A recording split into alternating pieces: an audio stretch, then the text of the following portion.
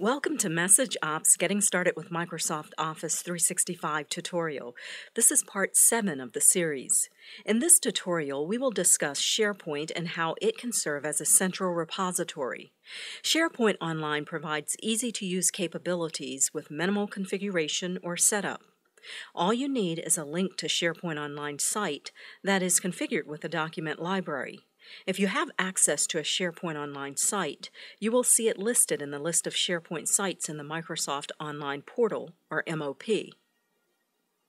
Outlook lets you not only use your calendar to set up a meeting, but the Link plugin enables you to create an online meeting and send scheduling and connection details with the click of a button.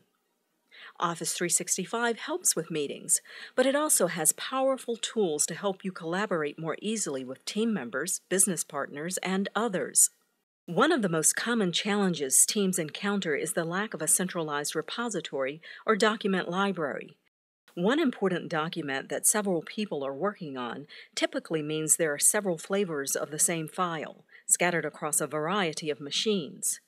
With Office 365, you can store all your company documents online in a secure company intranet site.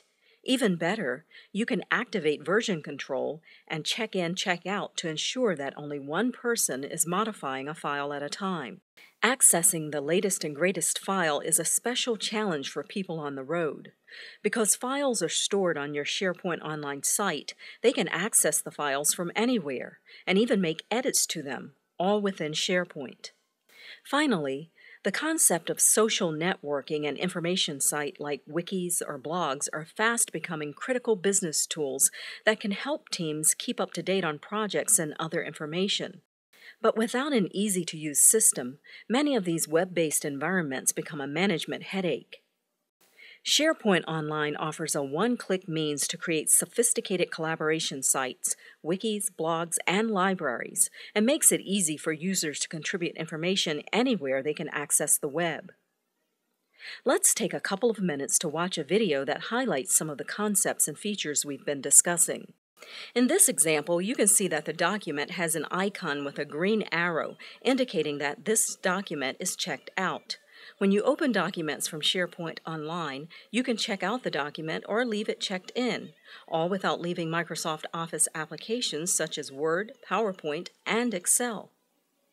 When you check out a document, other users who open the document will see a message at the top of their screen indicating they have opened a read-only version of the document. SharePoint Online protects the master copy by updating the version number as users check it in. The versioning process allows you to revert to previous versions of the document.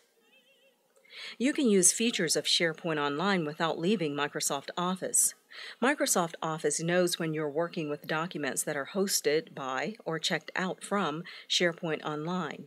For example, when opening a document from SharePoint Online, the document may be set to read-only mode. You can then check out the document to keep others from editing the same document. You can also see the presence of other authors. If someone is online that you want to talk to, just click on their name and start an IM session. As you become more familiar with SharePoint Online, you will find many ways that you can benefit from using Office with SharePoint Online.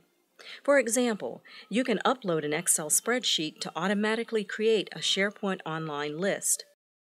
Also, Microsoft Access databases can be published to SharePoint Online to make it easy for everyone to view data contained in a database. In the next tutorial, we will show you how Microsoft Office 365 replaces multiple sharing tools and organizes it all through SharePoint. For more tutorials, please visit www.messageops.com.